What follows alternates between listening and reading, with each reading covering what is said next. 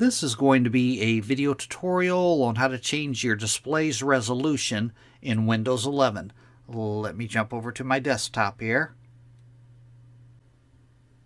I am on my desktop now. To change your display's resolution in Windows 11, first thing you want to do is open up Settings. I'm going to go down to the bottom down here, down to my little start icon. I'm going to right click on my start icon. Then I'm going to go up to where it says Settings, and I'm going to click on Settings.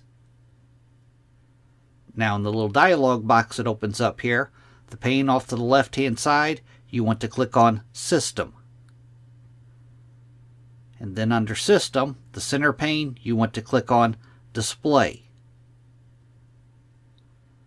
And then towards the middle, under Scale and Layout, right down here is Display Resolution. Off to the right, there's a button. It tells me my display resolution is in 1920 by 1080, and it is recommended. My monitor is actually a 1920 by 1080. If you click that drop down, you can choose between any one of these options here for your display's resolution.